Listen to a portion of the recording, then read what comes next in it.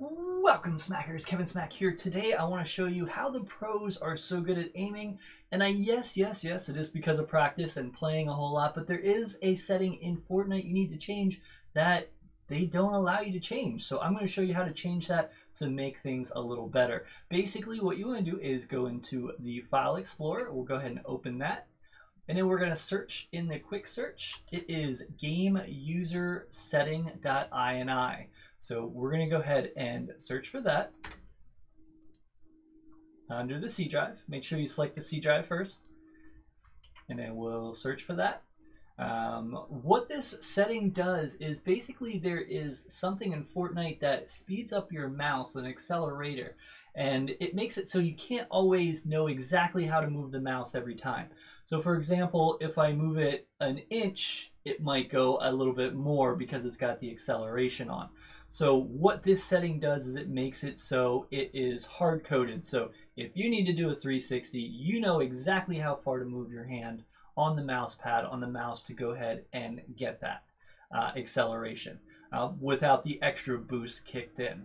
So I'm going to have some other stuff here because I did play Ark, and it looks like Ark has it as well. So we're just looking for the Fortnite copy. Should come up any moment here.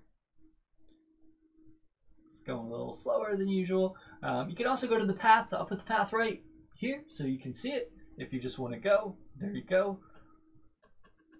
And come on, finish searching. There we go. There we go. So we're looking for Epic Games.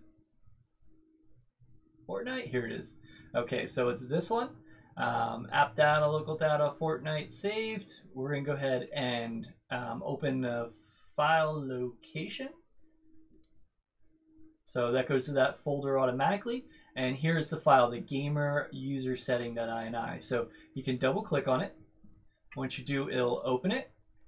So here's the item here. It's actually right towards the top. It's only a few down. It'll say be disabled, mouse acceleration equals false. So what you want to do is turn that on so it is disabled. So you just go ahead and do true. Once you do true, you do file save. You can go ahead and just save it on top of itself. It's not going to save for me because I have it set up so it can't save. I'll explain that in a second. So you just go ahead and choose save, and then you close out of it. So mine is already set to true. If I go back in here, you can see it's already set to true. What I did was I right-clicked on it after I was done and went to properties, and it chose read only. This makes it so Fortnite can't change it back. So it is always set up there.